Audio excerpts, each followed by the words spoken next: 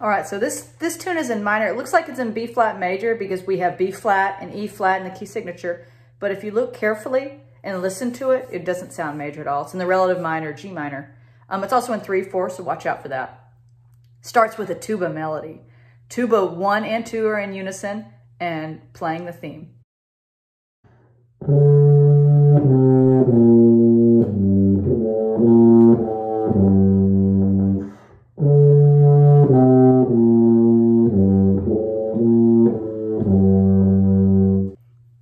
Watch out for E naturals and F sharps. An example of that is euphonium 2 in measure 3. You've got E natural, and then you've got E sharp as well.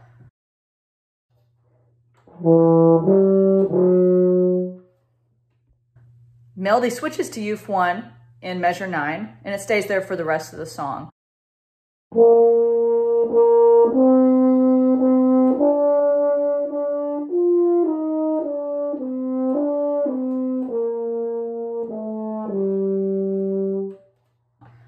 In this tune, if you don't have the melody, play very gently.